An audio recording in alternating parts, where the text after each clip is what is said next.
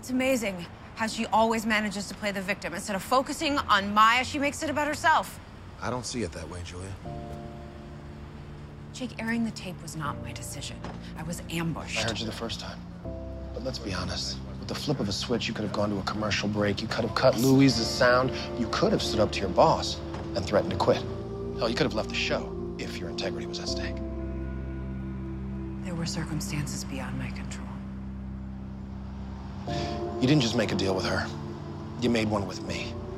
So yes, I understand exactly why she's so upset with you.